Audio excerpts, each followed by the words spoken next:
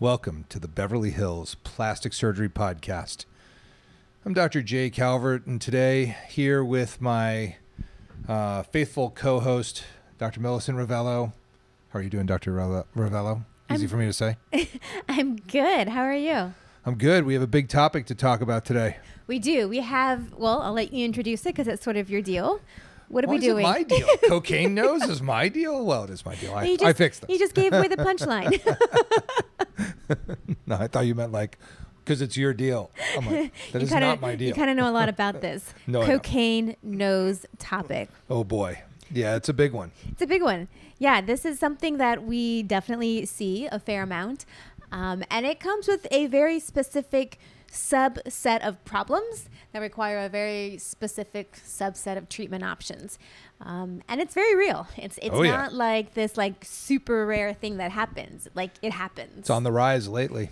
Cocaine has made a huge comeback in the Los Angeles area anyway. I don't know about the rest of the world, but I mean, I'm seeing more people with this problem. You know, I feel like cocaine definitely had a moment in the 80s, and then it never really went away. And then it was like really popular for a long time, like in the early 2000s, especially probably bigger cities, but definitely here in LA. But I feel like the whole like fentanyl epidemic thing has kind of put a damper in the cocaine use. Yes. Because you just don't know what you're getting anymore. So like people have less of an appetite for the street drugs because you don't know what's in them. Yeah, I mean, I've had some people say, "Oh, I was going to, buy this or buy that, but I'm just worried about fentanyl, so I didn't do it." Totally. And I'm like, "Well, I don't buy drugs illegally, so I don't really think about that, but I guess if I did, I would think about that." You would have to think about that. Yeah. And it's so silly because like why would you put fentanyl and cocaine? Like they're opposite. Like cocaine speeds you up, fentanyl brings you down, but people are putting fentanyl in everything. So you just can't trust what you're getting anymore. So maybe we'll see less of a cocaine nose thing, but maybe we're seeing more of it because cocaine noses take a while to build over time. So maybe everybody that was like super into it in the early 2000s is now experiencing the effects. So the reason this is a topic is because cocaine is a vasoconstrictive agent, which means that it clamps off blood vessels by the nature of its medical action. It basically gets the blood vessels to contract so much so that the blood doesn't flow through them. Right. That's part of its mechanism of action. And in general, when you're doing cocaine, you snort it through your nose. That's the main vehicle of entry into your body. So you're getting this huge hit of a vasoconstrictor inside of your nose. And what that does is it pinches off the blood vessels, which are very tiny to begin with. And so not having blood flow to the structures of your nose. So like, let's take an example. If you found somebody on the ground and you felt their pulse and they had no pulse and they had no blood flow through their body, you would say that they are dead. So if you have no blood flow through your nose and through the septum and the structures of the nose, they are dead. Yeah. So with dead structures, things start to rot off. They do. But doesn't happen right away. No. Like it's not like you do the cocaine, you have the vasoconstriction effect. It's not, depending on how long you're doing cocaine for, like it's pretty short acting. So maybe you're doing it for a night or whatever, but like the next day you're not doing it anymore and the vasoconstriction effect has worn off. And if you've done this intermittently here or there a few times over the course of your life, not a big deal. Hang on. For my kids, your nose will fall off if you do cocaine. The first time. Yeah, just right away. For my kids, the second you do cocaine, your nose is going to rot off, it's going to die, and you're going to need a full reconstruction. So don't do cocaine. Don't do cocaine. Okay. But now we can talk about what actually happens. But for everyone else. But like for reals. But it is the people who do a lot of cocaine over a long period of time. Correct me if I'm wrong. Typically, right? I will tell you that I have seen people who get so addicted, and I think of one case in my head of a 22-year-old college student, which, by the way, I don't know where she's getting the money for this, because, like, she probably put $500,000 up her nose to do this to her nose. And, like, she snorted her nose off, and, it does take time. Typically, it's a 2-year... 3-year process of that nature. Of regular, steady use. It can be less. It can be.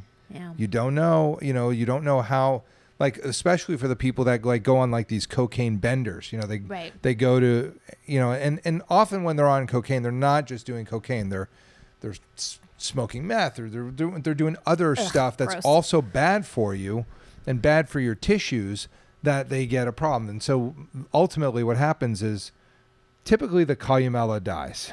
Well, first it starts in the septum. First, it's the septum. The septum goes away. That's gone. The classic cocaine nose is the septum, that middle part of your nose that separates your nose into the right and left sides. The septum just rots away. There's Just a gone. giant hole in it. You can like whistle. You could like run a train through it. It's only whistles when it's small. Once they get bigger, When it it's stops bigger, whistling. exactly. So the whistling is a sign that it's tiny. Then when it gets bigger, you don't have any whistling, yeah. and you can pass a cheese sandwich between your Yeah, nostrils if you'd like to. basically. Yeah, so then after the septum goes, typically I'll see the side walls of the nose go, the sinuses. So then like when you look in, this guy came in for a rhinoplasty. He's like, I noticed my bridge is kind of falling down here, and I have this hump. And I was like, oh, do you do anything? He's like, well, I do a little bit of cocaine. He goes, but not often. It's not a big deal. I look in and I see this like I could yodel into the cave. It's like, I don't know if you ever seen those like caving tours in Tennessee. You felt like you're like, and yodel into this, and it just echo back at you with this like huge. It was like, oh, there are your eyeballs, and there's like your zygoma, and like, oh, over here you can see the other zygoma, and like, oh, I think I see a hole in the palate starting.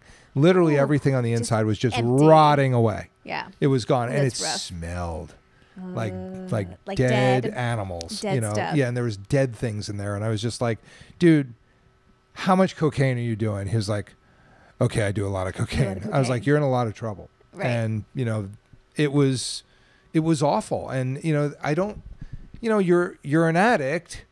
These folks are addicts, so they don't even like put it into their brain that they could be really harming themselves. Right. Because it's hard to wrap your mind around yourself that your nose could just die. And as you alluded to, this patient who didn't have a septum or anything on the inside of the nose, he was noticing it on the outside, because when there's nothing on the inside, when the septum is gone, when it's collapsed, the outside of the nose starts to collapse. And that's when you notice that the nose is losing height.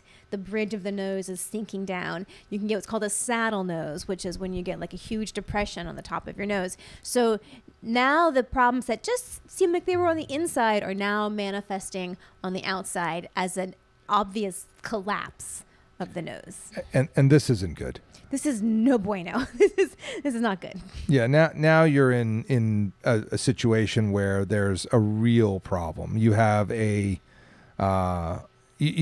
have no structural integrity to the pyramid of the nose. That cartilaginous middle vault, basically the part from the bones down to your tip. The tip is gone. It usually collapses in. You lose your columella, starts to die or dies off, The and you have a columella is that thing that separates the two nostrils and the tip of your nose. So when you lose that, your tip just connects to your upper lip.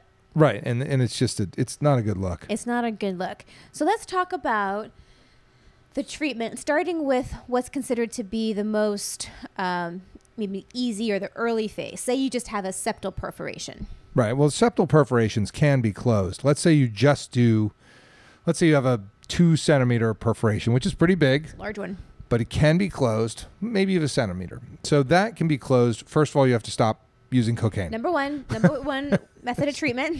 Stop. Put down the cocaine. Step away from the white stuff, sir. Please step away. By the way, it's men and women. This addiction knows no gender boundaries. I would say it's 50-50 on this one. Yeah. I think that it's pretty much split, especially here. Yeah, it is. I mean, I've seen skew more towards women, I think, a little bit. Hard to say. I don't know. I see a lot of guys with it too. Yeah, that's true. I think it's 50-50 in my practice. It's 50-50. So yeah, step away from the cocaine first of all, and then seek treatment. And you can close the septal perforation with basically there's a lot of techniques. You can use a flap. You can use a flap of the actual normal tissue, which is the problem because if there's a hole in the septum, the rest of the surrounding tissues have also been I was gonna damaged. say, where are you going to find the normal tissue? Yeah, so it's not always great. You can use a piece of temporalis fascia, which is the lining of the temporalis muscle on the side of the head. You make a small incision over the ear, get down on the temporalis muscle, take the lining of it, that fascia, and you can put it as a patch with the mucosal flap, which is also helpful. You can use cartilage. Some people use composite ear cartilage with skin. If things are terrible, you can use a temporalis muscle, a deep temporalis muscle flap. You can do a free flap where you actually use like the radial forearm tissue and bring it up to the face and put in a flap if you have to rebuild the septum for whatever reason, if you need lining of the nose. But there's a lot you can do to close the septal perf. Not great success in cocaine noses. But the question that I have, so say you don't have a cocaine nose, maybe you have a septal perforation for some other reason. From trauma. Common. You can go around with a septal perforation, and especially if it is large enough, it doesn't actually cause you any problems. No. You just live your whole life with that septal perforation. But for these patients, it's everything else. It's not like it's just this isolated perforation. That is a symptom of everything else. So you're not just fixing a septum in isolation. You're usually rebuilding the structure of the nose, right? Correct. Yeah, right. for sure. Because the septum itself is collapsing. It's not that there's just an isolated hole in it. The structure itself is falling in. No, once you get to that point where you get a saddle nose, now you need a rib graft to reconstruct the middle vault and the septal L strut, which is usually what I do. And there's a great video. I did a case like this on the Doctor's TV show, and they really covered it quite well. It's on my YouTube channel, Dr. Calvert TV, and it was on the Doctor's like back in the Disney. I mean, I'm talking long time ago. Back when cocaine was having a moment. Yeah, exactly. This was like, hello. And I reconstructed this nose on that show, and it shows all the things I did. Dorsal struts with rib cartilage, a caudal septal reconstruction graft. The tip reconstruction, I hooked onto that dorsal recon graft because there was no lining. So there was no place, I couldn't really make a separate strut or anything. So the tip is actually hooked to the septal reconstruction, which is fine. Big lateral curl strut grafts, middle vault. I reconstructed the upper lateral cartilages, the whole thing. And it looked pretty dang good. And it held up very well until, what's the biggest problem with cocaine nose? So she snorts it away again? It gets snorted again. I'm sorry. It is the hugest problem is relapse. And I don't want to say it's 100% because it's not 100%. I know of one person that did not relapse, but most of them relapse. I mean, if you've been doing that much cocaine to get you to the point where you need this level of reconstruction, it's definitely an addiction. It's not just something you can, put down and be done with it. So, and addictions die hard. They're really hard to beat. And this is not that you can't beat it. You can. You just have to stay focused. I'm not an addiction expert. I fix these noses, but part of my treatment for them is to say, "Are you done?" Because I'm not going to do this so that we can do it again. It's just like boxers. Like I get a lot of boxers that come and say, "Oh, I'm done with my career." I'm like, are you sure? Because if I fix this nose and you go box, like we've blown it. Right. We've lost our shot. And this is sort of the same thing with cocaine nose. It's like, okay, I'm going to fix it, but you can't go snort again and ruin it again. But you've just given them a brand new nose to snort through. That's a good point. Maybe that's why they relapse. You know? All right, let's give this a shot. This one's pretty sturdy. Yeah, it does hold up to a point. Yeah, you can't beat it up. But yeah, the reconstruction is very, methodical, and it's different for every patient. It depends whether they have a columella or don't have a columella. It depends whether they have cartilage or no cartilage, if they have nasal bones or no bones or septum. What is the worst case scenario? So if like a septal perforation is like the beginning and like on like the minor side of problems, and then you progress, maybe you have a saddle nose and you're losing the support. What's like worst case scenario of this? Well, the worst case scenario is you do all this stuff, and we haven't talked about forehead flaps because that's a big part of this too, where we use the forehead skin as a flap to turn down and make not just the tip, but also usually nostrils, lining, etc. So these are people that have actually lost the tip of the nose. They've lost the tip. They've lost the columella. I'm working on one now that's that way, that it's lost part of the nostril, the tip of the nose, and the columella. And the first thing I'm going to do is the forehead flap. So we're coming up on that very shortly. So what do these people, so that our listeners can visualize, what do these noses look like on the outside once they've progressed to this sort of end stage? It's like a shriveled up, so it looks like, if you can imagine, like a skeleton from Halloween with the bone sitting there, and then draped over the hole in the face is like the remnants of a nose. It looks like a raisin of a nose. Oof. Like somebody, flattened it and stepped on it, and then, used harsh language with it and dried it in the sun. Dried it in the sun, and then stuck it back on your face. Oh, not cute. It's not a good look. No, it's not, and they don't work. You can't breathe through them, so it's pretty awful. It's an awful situation, and I can tell you that the biggest problem is that you have to stop the cocaine. It is just, you cannot take on these reconstructions as a patient. Never mind I'm a surgeon. I operate. I'll operate. If you snort it off, that is your problem. I get it. But you shouldn't approach this project until you really feel like you've kind of got the addiction under control or beaten it.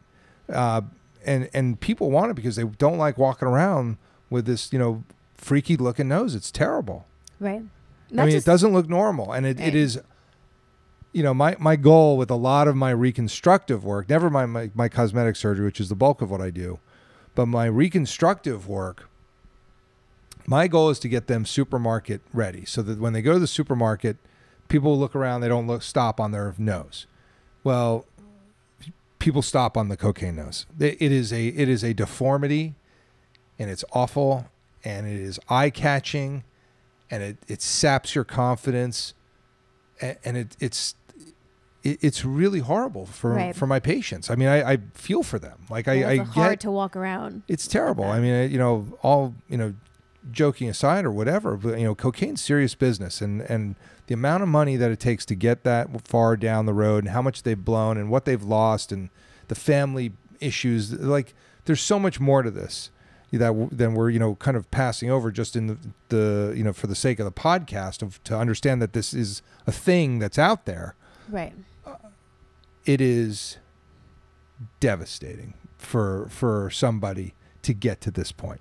Right. Because, there are, obviously, like you said, some people that can get there in 1 or 2 years, but usually this is over a longer period of time and fairly regular chronic use. So, and how much money that went up your nose? That is a lot of money. Never mind, a down payment on a house or a mortgage or a new house in general.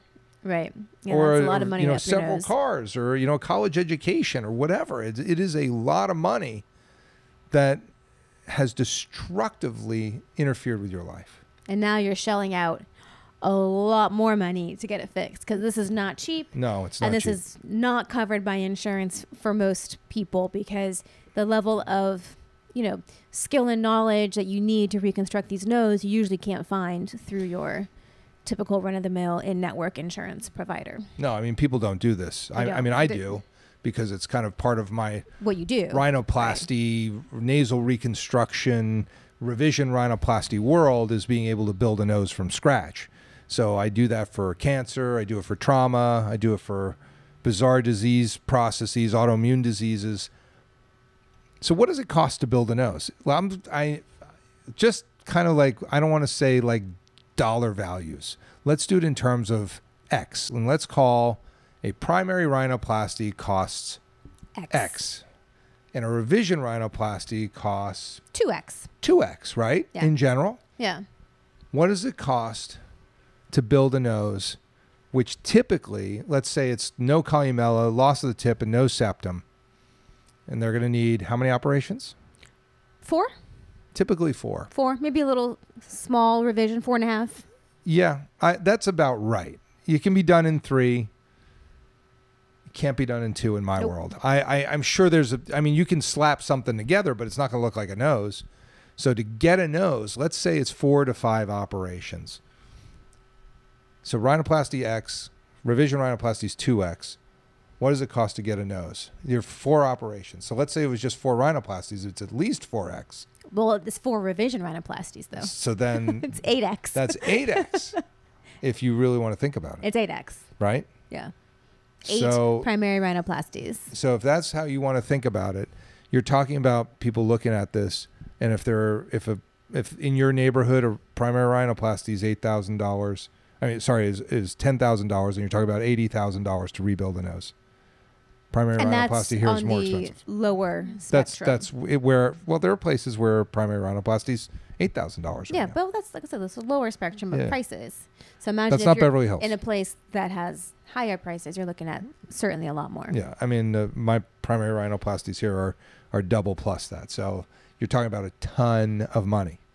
It's a ton of money and a ton of work, and it's hard, and it takes effort on both the surgeon's part and the patient's part. And it has to be a collaborative effort. And I swear, this story makes me sick. I had this one patient. I did this beautiful forehead flap for her. She came back about 3rd week. We were getting ready to divide it. Mm-hmm. And I was just checking on her to make sure it was cool. And the business end of the flap was dead. Dead as a hammer. It was black. I was like, it looked great last week. What happened? So she has this big forehead flap. And when you have a forehead flap, it means you take the skin of the forehead, you turn it down onto the tip of the nose. It stays attached. It looks like a bucket handle on your face. Mm-hmm. Which, by the way, my patients get used to. You know, we did our trauma guy with his Yep. nose bitten off from a dog. And Yep, he stayed with walked that for around. He went to the months. store. Yeah. He was like, I'm just used to it. So people go out and do things. My patient decided to go to a party Oh my gosh. with her new forehead flap and her gosh. newly minted nostrils, and cocaine past the forehead flap. And what do you think Oh. happened? That thing died. Like a dog, Oh. dead as a hammer. Oh. And I said, she didn't tell me that. I go, why is this thing dead? I go, well, we have to debride it. I said, well, let's get pre-op labs. She goes, didn't I just have labs? I was like, let's get them anyway. Tester, cocaine. Which, by the way, sits in your system for like 2-3 days max. Yeah. So if you did cocaine fresh. a week ago, it wouldn't show up in your system. So she was still using it past her forehead flap. And I was like, I don't know what even to do here, because it's like you've killed this thing. That is a level of commitment to go out to It's a level of party addiction. with your forehead flap. I mean, I personally think I'd probably just stay in the house for a few months, but like to go to a party and then, oh wow, that is rough. Addiction is powerful, and that says it all. You're sitting there with a forehead flap on your face because you snorted your nose off, having paid X amount, 8x, yes. and you are snorting cocaine Oh. past your forehead flap, which hasn't even been divided yet. That's how strong the addiction is. So what happened to That the is forehead how- flap? It died. It died. It died. I debrided the columella. The tip lived. I built a nose with a uninostril, and she lived happily ever after. That's all I could do. She's like, well, can we do another one? I was like, I can't. I mean, like, why would you do that? Like, what if you have more And now problems? she and- already has one big scar on her forehead. Then you'd have another big scar on your forehead. Like, But it's not that. She can't beat the addiction. So it's Yeah. like, I can't, in good conscience, take your money and do another one knowing that you haven't beaten this. right. So I told her go for 2 years or whatever. And then she like kind of, I think she did get over it eventually, but she kind of also got used to her uninostril nose, which she could breathe through, and it didn't look bad. And so all in all, she was reconstructed. And maybe it was that it took her to get off cocaine. Yeah. I mean, like, do the math. Like, you're sitting there with your quote unquote friends at a party, They're like, sure, do some. watching you snort cocaine Through past your forehead flap. that you're using to rebuild the nose that you killed with cocaine. If that doesn't tell you the power of those drugs, nothing will, because that is how powerful that addiction is. Yeah, that's true. And it sucks. And I feel for my patients who have that level of addiction. It is awful. It's awful. No, it for sure is. Well, that's cheery. on that But I think happy people note, should know about this. Oh, and no, you it's know what? awful. When people are like, oh, it's just a little cocaine. It's not. it's not just a little bit. It's a window to destruction. I think we talked about this earlier. Back in the 80s when they had those commercials on TV with the broken egg, and it was like, this is your brain, and then like they fry it, and this is your brain on drugs.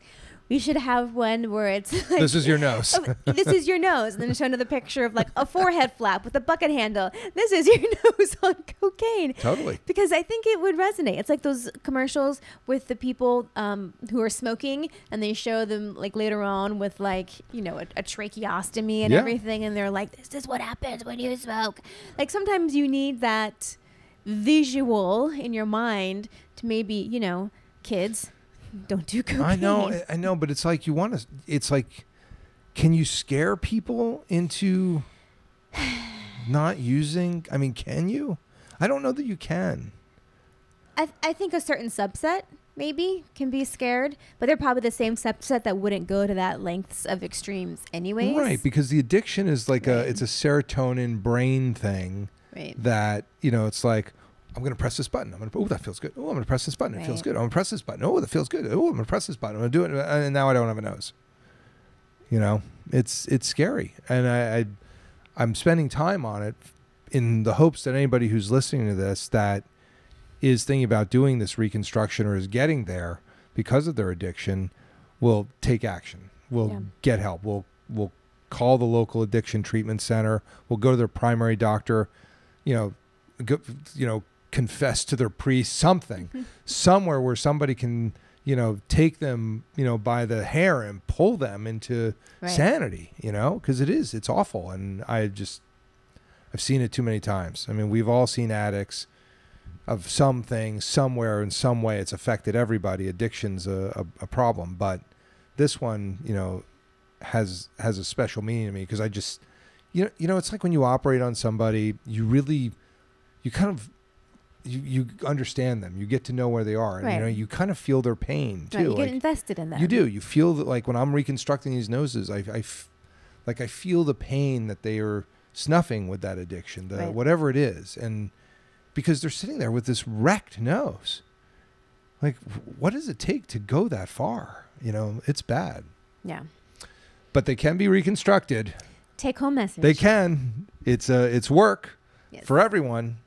But it can be done. It can be done, and it can look great. I urge everybody to take a look at that YouTube channel that when I was on the doctors, that case was real. They really did a good job putting it together. The producers did a nice job, and I have a couple more that are in the hopper to put up on the YouTube channel. So just subscribe. Subscribe to our podcast. Subscribe to the YouTube channel. This way you won't miss this stuff when it comes up. Sounds good. Anything else about cocaine nose, Dr. Ravello? Just don't do it.